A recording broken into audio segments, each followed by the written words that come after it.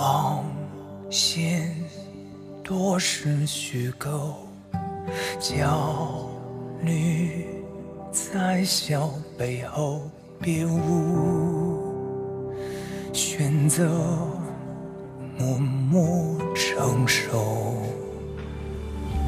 压力来自渴求，抢走说不的理由，就算崩溃也要时机足够，发泄也思前想后。我不罢休，绝不低头，誓不罢休，拆穿命运阴谋，绝不罢休，要成为现实最敬畏的对手，为理想东奔西走，至死不休。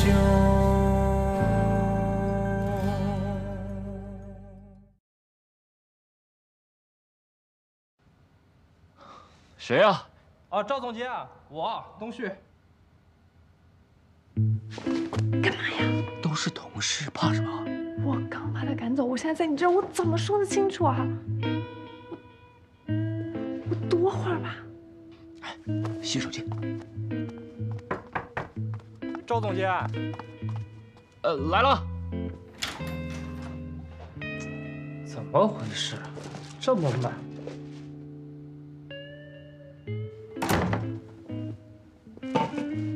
今晚啊，哥们儿要好好跟你聊聊，我们不醉不归。我怎么了？我想看会儿书。又不考试，你看什么书呀？别看，来，拿着，坐。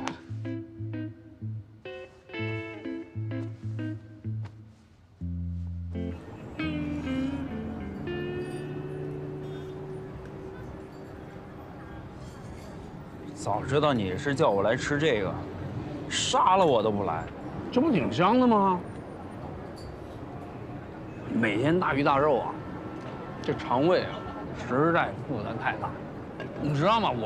我今天要是不出来吃饭，我在家吃什么？松鼠桂鱼。谁成天在家里自己做松鼠桂鱼呀？矫不矫情？你松鼠桂鱼你还嫌弃？你知不知道这破方便面我吃好几个月了，我现在看着我就想吐。接地气啊！接什么地气？香。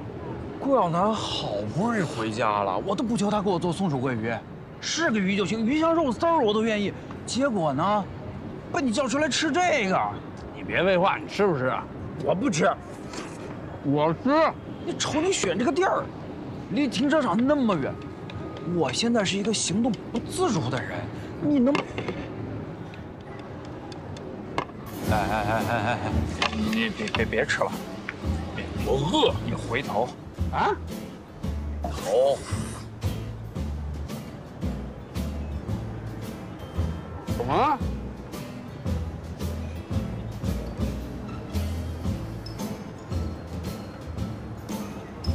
不是，老婆你怎么来了？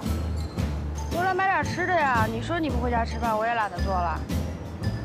你们俩这是加班过程中还是结束了？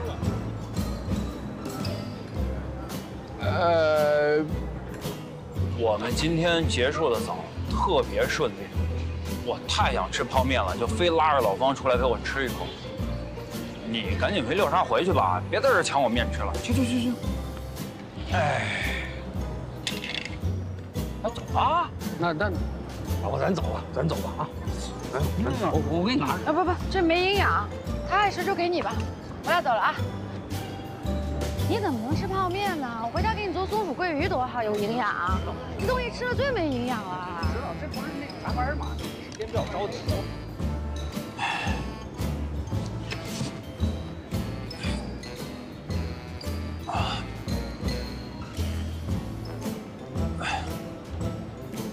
务员，请问能送我去一下停车场吗？哎呦，哎呀，哎呀，不行了，不行了，憋死我了！哎。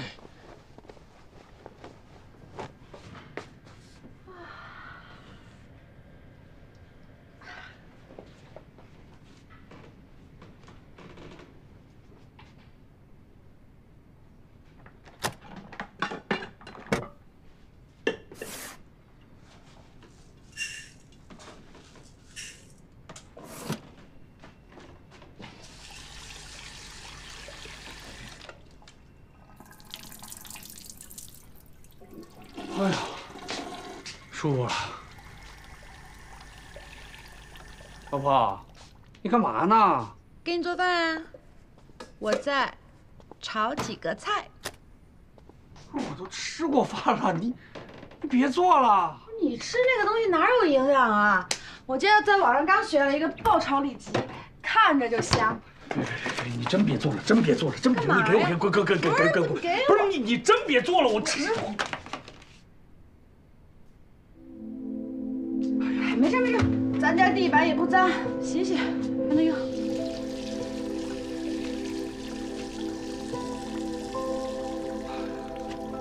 你给我！不是，我实在受不了了！你别做饭了，行不？这不是你该干的活儿啊！我不做家务，我不做饭，我干什么呀？我总得干点什么吧？不是，我找一老婆，天天在家里就是疯狂的做家务做饭。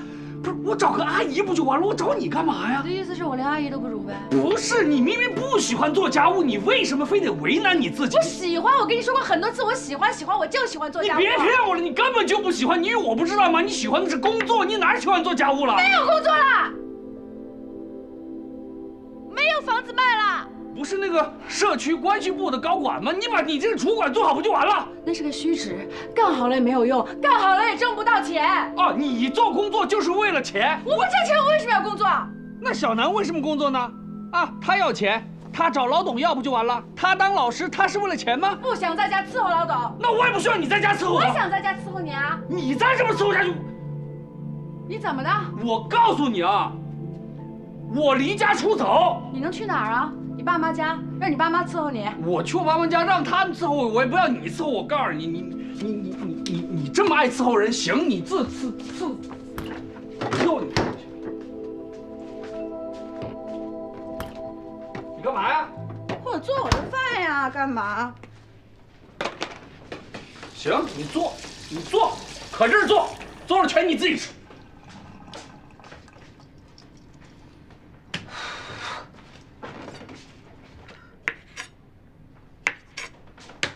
小傻，我跟你说啊，今晚我还是这个。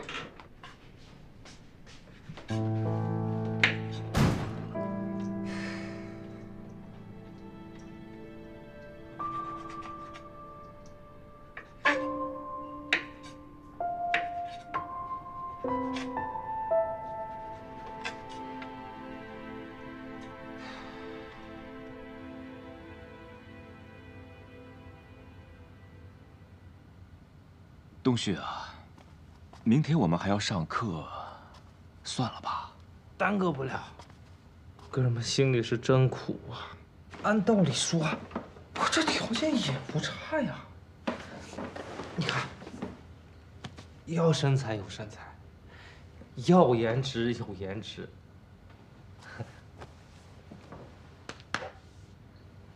啊，这颜值嘛，是稍微差了那么一点点，啊，可是我其他方面不都挺好的吗？我堂堂一个物业部的总经理，那家里也是3套房2辆车，这于小娜怎么就是看不上我？这些年，在公司里追她的人是不少，她都给拒绝了。我承认，她是很漂亮。那漂亮的人就不用结婚吗？这要求怎么就这么高？凯哥，我跟你说，他其实也就仗着现在年轻，这要是再过几年，不一样还是人老珠黄吗？牛什么呀？那会儿，他要是再来倒追我，我还不答应呢。我就是纳闷，他到底喜欢什么样的男人啊？这个我知道啊。嗯。啊，我不知道。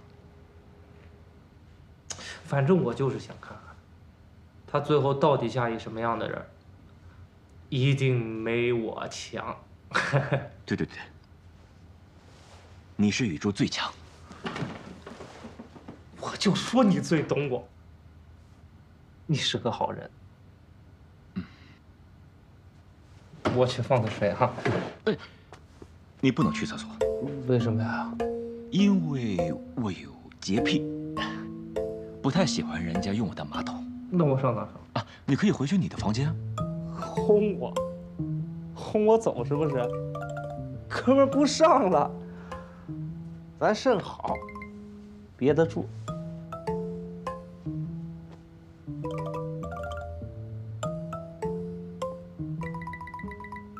凯哥，哎，不是他怎么还不走啊？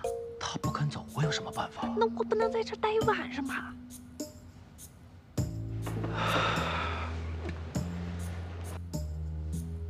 酒马上喝完，等一会儿吧。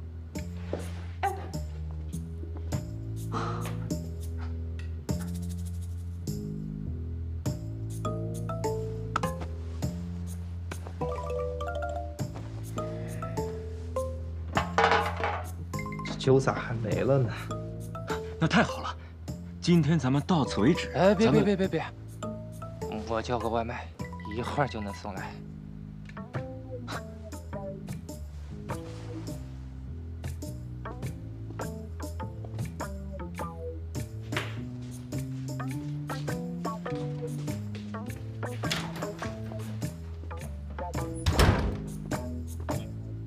凯哥，刚才有个人。没有，就我关门。没有吗？没有。来，我们继续喝，不醉不归。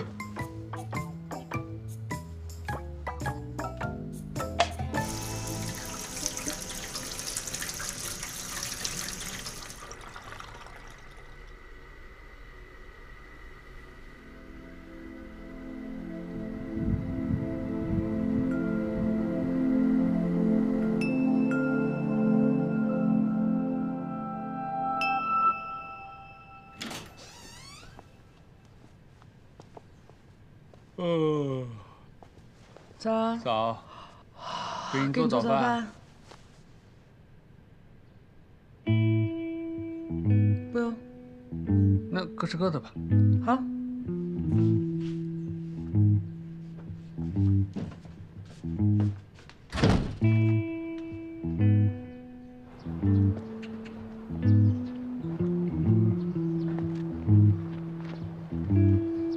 老板，来个手抓饼。好嘞。老板，来个手抓饼。哎，好。那先给他做吧。不用，先给他做。给他。给他。别争了，2个一块做行吗？加肠加鸡蛋吗？加。有忌口的吗？他不要葱。这不加辣。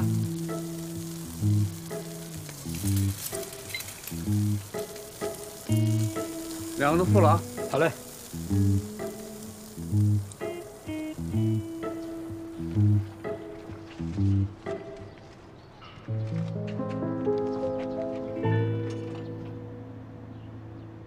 今天我们学习舞蹈《彩云之南》，这支舞蹈动作很简单，细节很丰富。老师先给大家做个示范，同学们要认真看。圆圆，放音乐。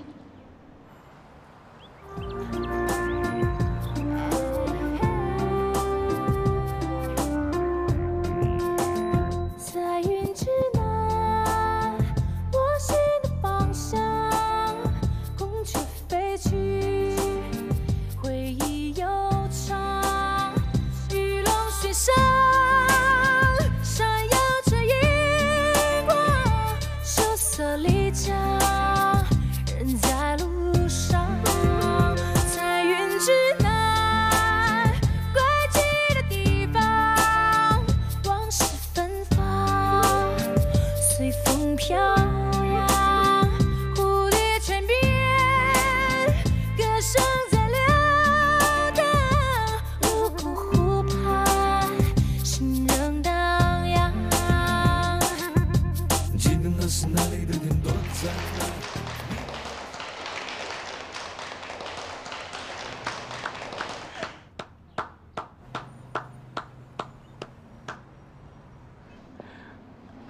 刚刚老师跳的是民族舞蹈傣族舞，傣族舞啊，就是舞姿优美，最讲究的就是3道弯儿。接下来老师教大家分解动作，来，手背好，慢慢的蹲下，抬腿，左右，非常好。同学们再见。老师再见。来。爸爸。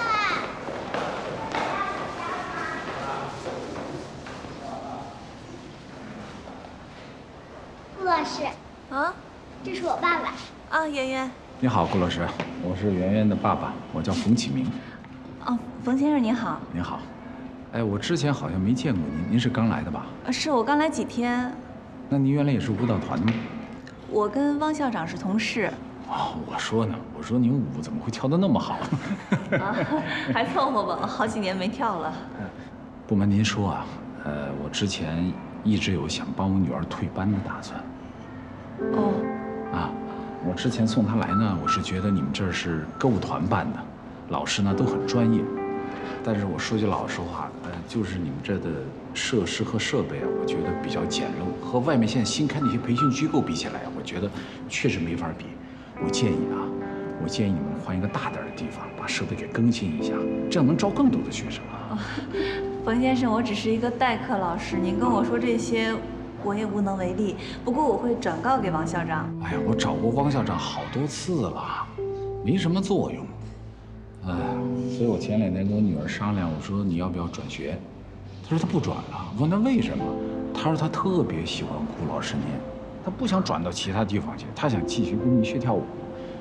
所以呢，我就把我女儿就托付给您了，让您费心了啊。没问题的，冯先生，圆圆很有天赋，我会认真教的。圆圆，你还傻笑什么呀？还不赶紧谢谢顾老师？谢谢顾老师。行，那我们先走了。好的，好的，好的。好嘞，谢谢啊，谢谢，不客气，不客气，应该的。拜拜。走。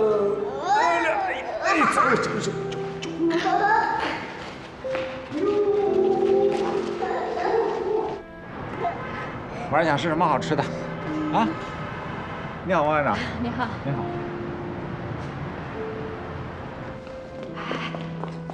圆圆他爸刚才来找你了。对啊，怎么了？他跟你说什么呀？就是说咱们这儿条件不太好，还说……哎，你别理他。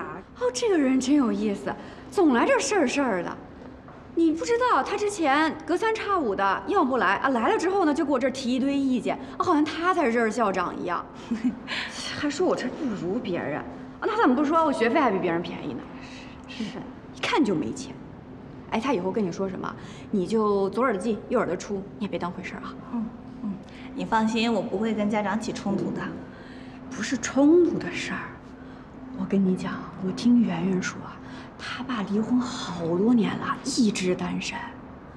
这以前也不常来，自从你来了之后，隔3差5就往这儿跑。我跟你讲，他肯定没安好心，你小心点。不至于啊，你想象力真够丰富的。那你小心点好啊。来，我看看。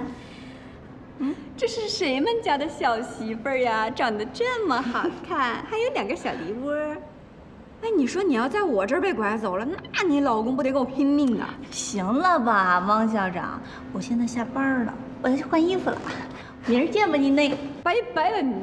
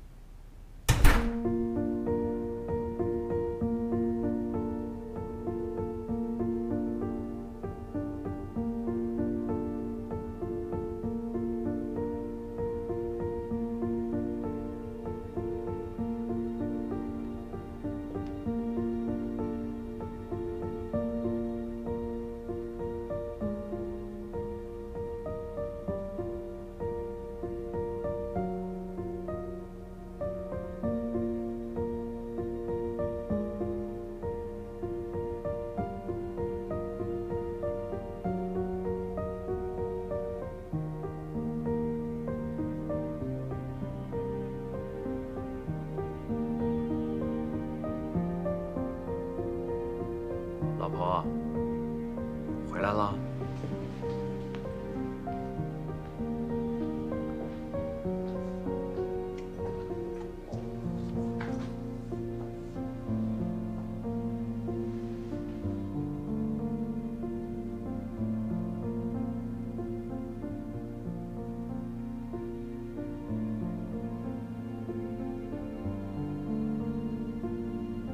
傻站着干嘛呀？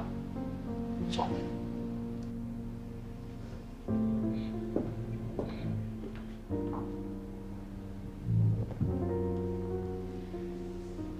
今什么日子呀？咱们今年结婚纪念日不是没过吗？今天补上。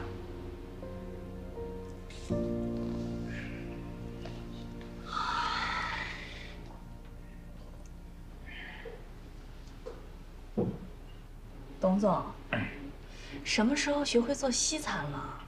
点的外卖，但这牛排是我自己煎的。你腰都这样，够能折腾的。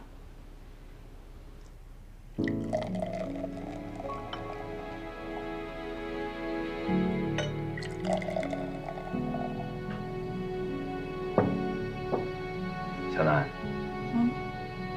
这第一杯酒是我的道歉。这些日子你受委屈了，我真诚地跟你说一声对不起，希望你可以原谅我。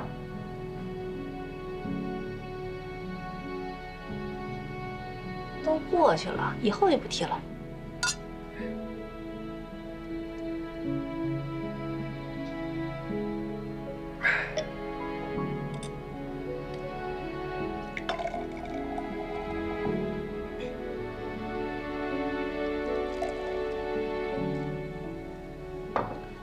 这第二杯酒是祝福，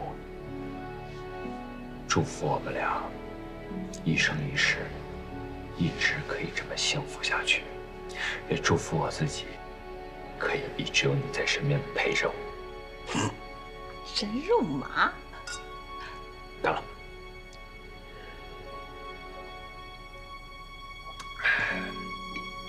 来。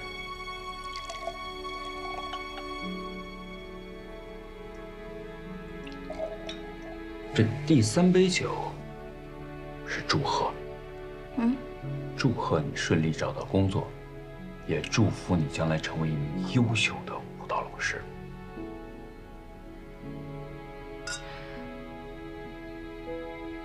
你真是这么想的吗？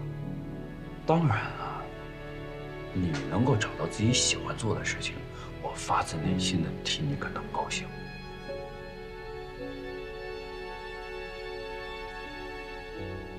亲爱的，谢谢你。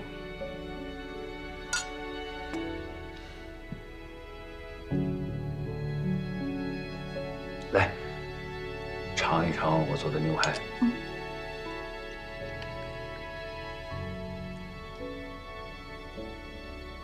好吃吗？还不错。那就多吃点。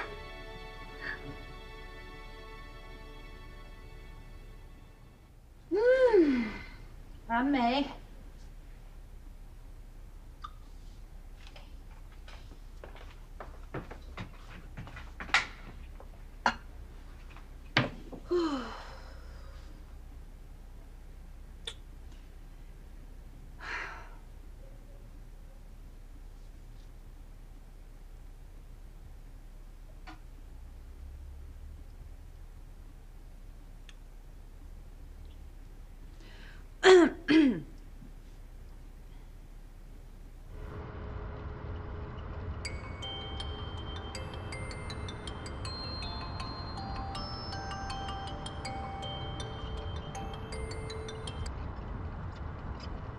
喂。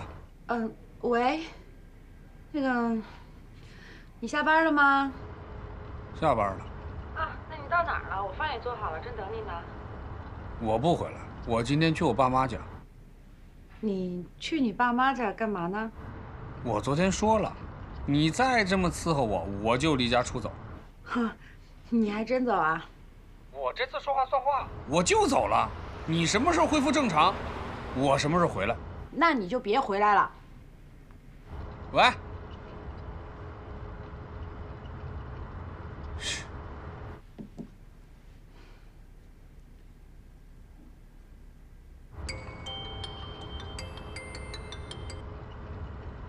喂。听好了，你才不正常呢。神经病。嘿。 就你不正常，就你不正常。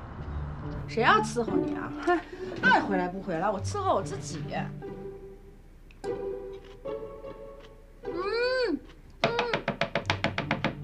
哇，简直了！我就是个天才，我太优秀了。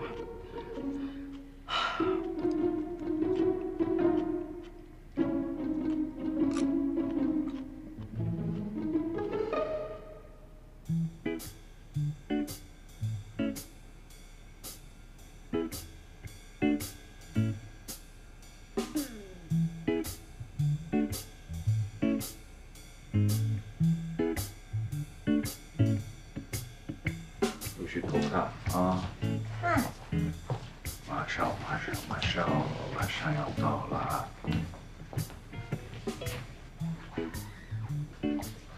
睁眼吧。哇！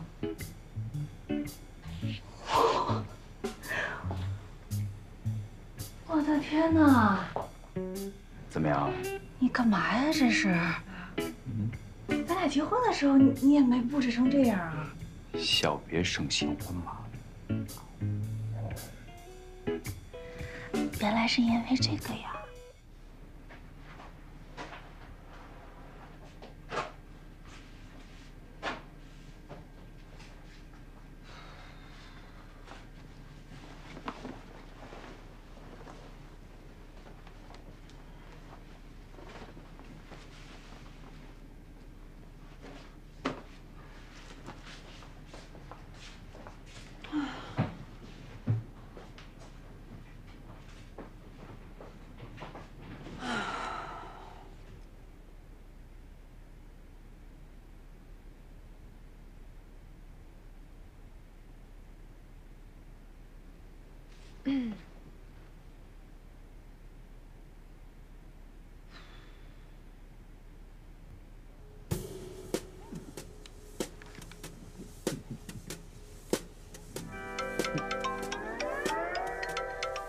谁呀？哎呀，管他谁呢，别接。不行，万一有急事儿呢？哎，别，待会儿嘛。有啥？哎呀，就待会儿。喂，哎，小南，那个方便说话吗？还算方便。你说。嗨，也没什么事儿，就想着跟你聊聊天儿。啊，别闹。 不好意思啊，我好像打扰你了。你先忙，你先忙，你先忙。哦，那好吧，这样等咱俩见面了再说啊。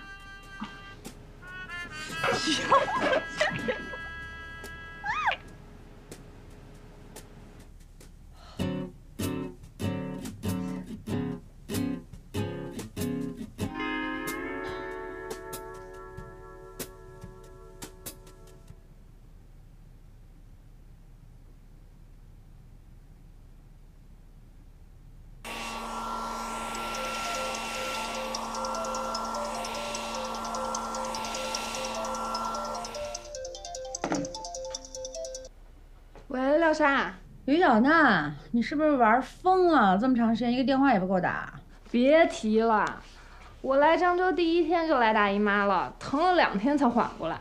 哎呀，那我明天到漳州去照顾照顾你呗。得了吧，就你还照顾我，你能照顾好你家方程就不错了。不是，我说真的呢，我没跟你开玩笑。方程，他这2天出差了，不在家，正好我请假过去看看你，怎么样？你真的要来啊？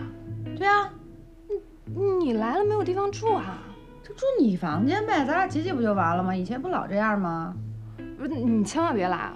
为什么呀？我之前求你2回，啊，你都不来。你现在一个人寂寞了，想起我来了，你当我什么人呀？我不接待啊？不接待就算了，我自己开一个房间不行吗？那你自己住，我不陪你啊。哎，算了，不陪，我还省了钱了呢。哼，这就对了，你就好好上班，回去我给你带礼物哈，乖。哎，等会儿。那个，我是想问你啊，那姓赵的，赵凯，这2天怎么样啊？不是什么怎么样啊？他怎么样关我什么事儿啊？不是你这么紧张干嘛？你俩有啥事儿啊？我俩能有什么事儿？你什么意思啊？我跟你开句玩笑，你怎么还急了呢？我急了吗？我就觉得你不是挺讨厌赵凯的吗？你问他干嘛呀？对呀，就是因为我讨厌他，我就担心你们相处过程当中他在作什么妖，你再一生气再泼他一身咖啡啊！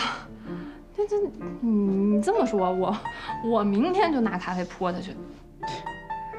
这么个人根本不知道，不用理他就完了。不搭理他。哎，你等会儿啊。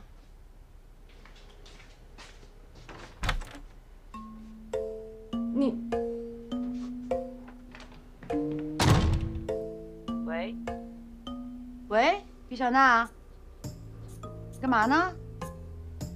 那个阿姨来给我铺夜床，我想再躺会儿，我肚子不是很舒服。啊，行，那你赶紧休息吧。哎，那个被子盖好啊，这时候不能着凉。啊。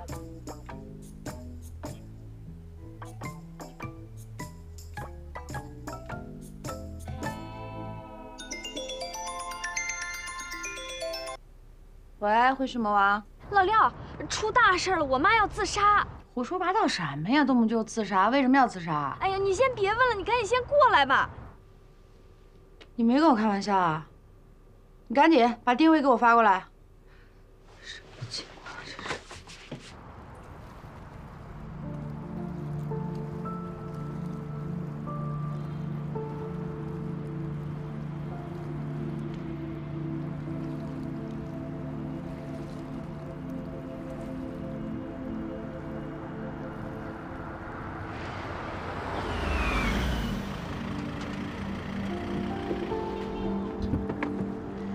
你怎么才来啊？够快的了，妈，跟我来啊！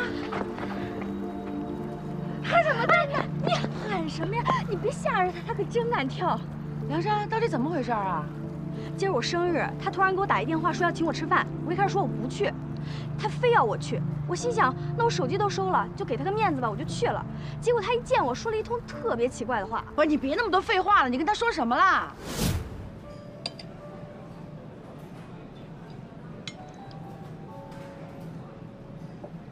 珊珊，你今天啊就不要把我当成你妈妈。那你是什么？我是你朋友啊，今天咱们俩是绝对平等的。不可能，那你还怎么教训我？哎，妈妈今天绝对不教训你，不仅不教训你，我还特别希望你能教训我。你吃饱撑了吧？怎么跟你妈说话呢？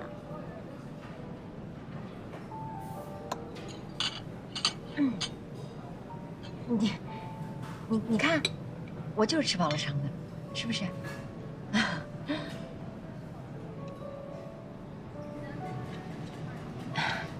珊珊啊，妈妈知道这些年呢，我特别亏欠你跟你爸爸，咱们俩呢也很少沟通。你看今天有这个机会哈，咱们俩就好好沟通一下。你呢把心里怨气都发泄出来，妈妈有什么不对的地方，你都给我指出来，我就改，好不好？你认真的吗？我当然认真的呀。我跟你讲啊，我从来没像今天这么认真过。算了，不说了，说了你也受不了。哎，你看，妈妈做生意这些年什么大风大浪没见过呀？你今天就放开了说，我跟你讲，不要留任何情面，不要有所顾忌，敞开了说，就不要给我留面子，好吧？说吧。然后呢？我心想，话都说到这份上了吧，我再不说点啥，那岂不是辜负他一片真诚？我就说了。说呀，你说什么了呀？我没说什么，我就实话实说。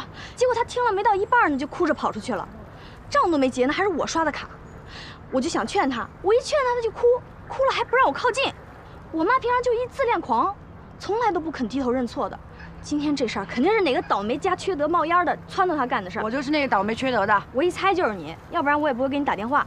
你得负责把她给劝下来。我也不确定我能把她劝下来。这事儿是你挑的头，你就得负责到底。我也是多余管这闲事儿，我。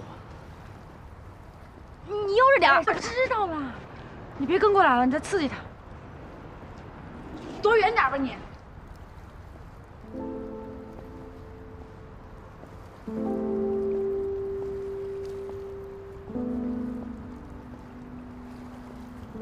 师姐，师姐，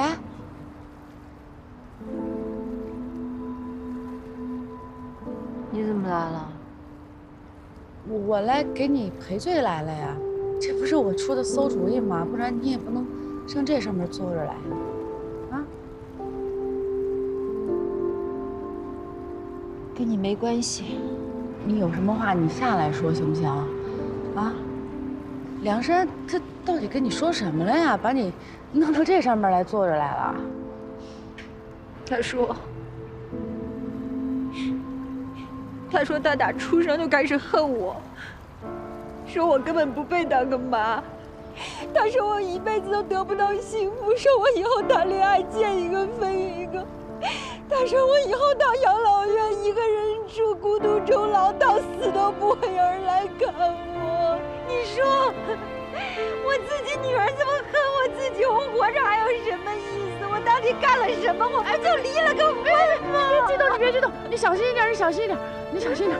现在的孩子跟我们那会儿不一样，他们情绪吧，他们不懂得掩饰，他们有什么说什么，也不是这个意思。我的意思，那他不这么说我呀，我是他妈。梁山这孩子你还不知道吗？他就是你越不愿意听什么，他越说什么。你跟他一般见识干什么呀？莎莎，我今天才觉得，真的，我活得太失败了。我以为我什么都懂，其实我根本什么都不懂。还有哪个妈像我这样自己女儿咒死去死？我真的不想活了。你干嘛呀？哎呀，你怎么回事啊？你让人家说实话，人说了你又这样，你还让不让人家以后跟你说真心话了，对不对？明明可以好好缓解一下关系的，你看你手机也买了，你这不是不值得了吗？没用了，真的，我活得太没意思了。我这样活着有什么劲啊？快下来！哪个女人这么咒自己？行，我陪着你。我也不想活了，真的活着挺没劲的。你干嘛呀你？我也觉得我的人生很失败呀。你说的特别对，我真觉得活着没意思。我自杀，你凑什么热闹啊？方程离家出走了。啊？为什么呀？不想看见我呗，不想我伺候他呗。你说我努力当一个好员工，老板看不上我；我想努力当一个好妻子，我老公嫌弃我。我真觉得我什么事儿我都干不成，我活着有什么意思啊？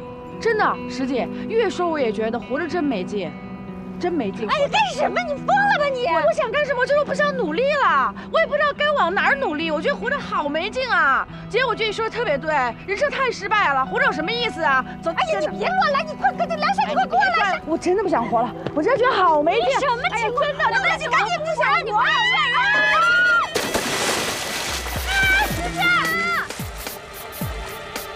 姐，我真对不起你，我不知道怎么说着自己上头了。你说还好那个河水不深，不然我得悔得肠子都青了。行了，你别担心了啊，我真没事儿。咱去医院看看吧，万一伤着哪儿了呢？你别担心我了，我都担心你。哎，你不会再上头了吧？我嚷完我也好了，那你说咋办嘛？这日子还得往下过呀，毕竟也没到山穷水尽的地步。啊！但我真的是有那种无力感吧。我这一拳打过去，我觉得我老是打不对地方。其实呢，我能理解你。有时候呢，我也会有那种无力感。但怎么办呢？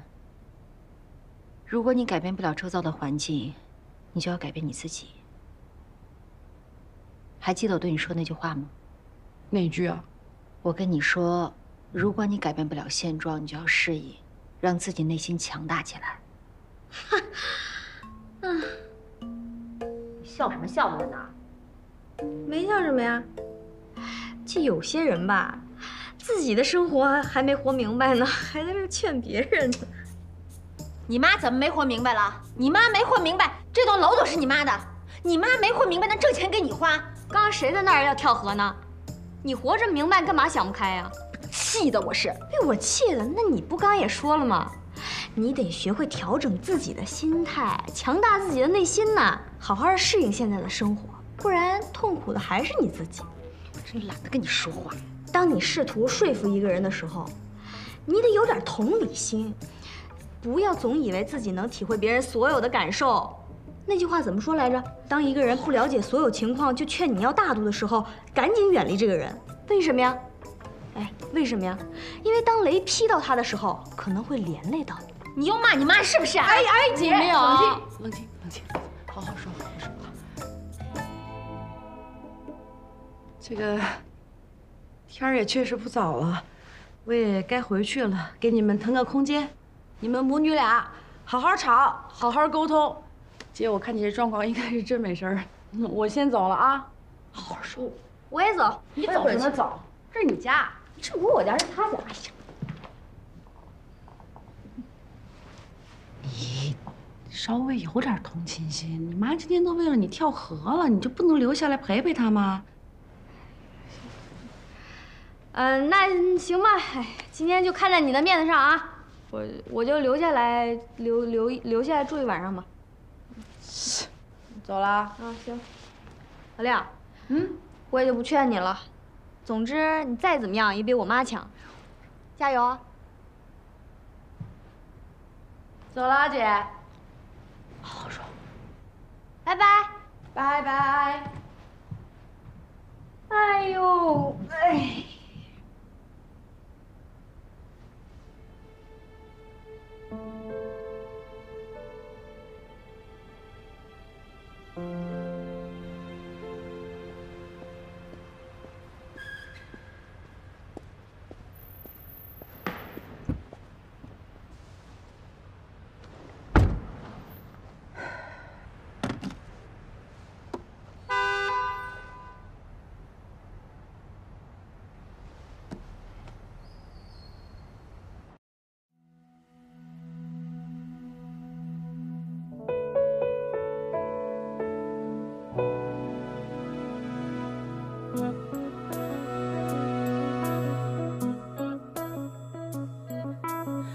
突然想翻一翻老照片，泛黄的故事早忘记好多年。人群中是你笑得最甜，那天的回眸是一辈子的想念。低下头摸着你在指尖，模糊的泪眼重叠着你的笑脸，是不是这样的再相见，让这一段缘在心心念